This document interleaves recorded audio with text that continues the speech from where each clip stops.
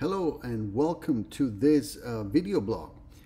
This is the video blog about Senator William Sprague, books, whiskey, taxes, and American industry in the postbellum era. My name is Erwin Escobar, and I look forward to sharing this research with you. So let's get started.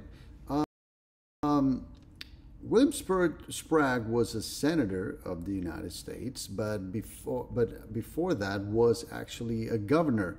He was the governor for the state of Rhode Island. During his years as governor of the state of Rhode Island, he fought in the Civil War, and he was only 31 years old and was therefore known as the boy governor.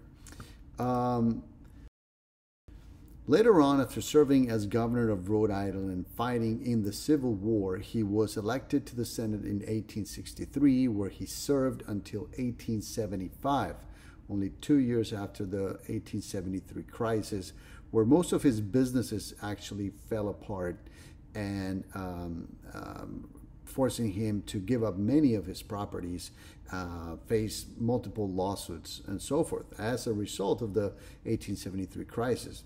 Now, as a senator, he stood in favor of American industries such as printers and whiskey distilleries.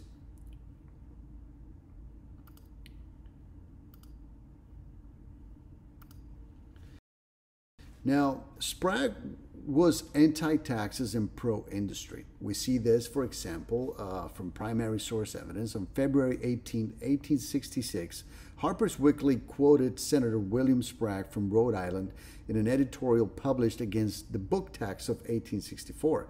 The senator said that a tax on books means taxing out of existence interest which made us a prosperous people. Cheap literature is a vital necessity of our progress and welfare, said the senator at that point. Whatever therefore increases the prices of books and so diminishes the chances of their universal diffusion encourages popular ignorance. And obviously that is not a good thing. Senator William Sprague defended the interests of independent entrepreneurs during the postbellum era. He stood in favor of industry, low taxes, free enterprise, and he was actually, and as we're going to see now, a very successful entrepreneur himself until the crisis of 1873.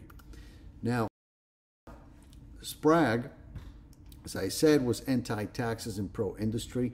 On March 30th, 1869, in a speech in the Senate of the United States, Sprague once again defended the interests of American entrepreneurs. This time was the distillers of whiskey. He argued that the laws of Congress were such that the distillers of whiskey could barely survive after paying the levies put upon them by the government. He argued that these forced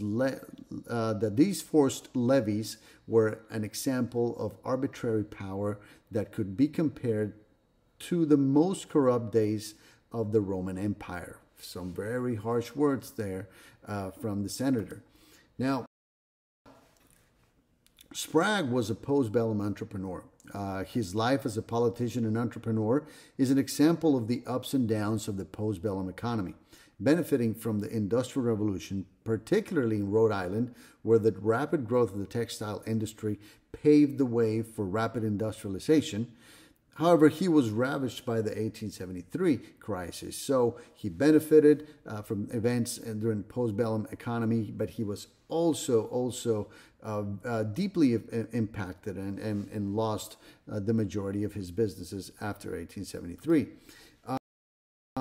As a postbellum entrepreneur, Sprague inherited A&W Sprague, a printing mill in Cranston, from his father and uncle early in his life. By 1873, the company had 10,000 operatives, 280,000 spindles, and 28 printing machines.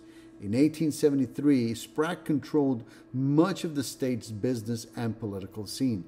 He was owner of Perkins Sheet Iron Company, Rhode Island Horseshoe Company, Sprague Mowing Machine Company, Cornstalk Stove Foundry, and American Horse Nail Company. In addition, he controlled 3 national and 2 savings banks. So he was deep into business. This is the research that was done from some articles and primary sources. This is the research that was done to complete this assignment. Also, it is important to know that by the end of 1873, Sprague had no involvement in politics. His business had gone down under. He was in deep financial trouble. Later on in his life, he runs to get involved in politics once again, but he fails, and he remarries and moves on with his life.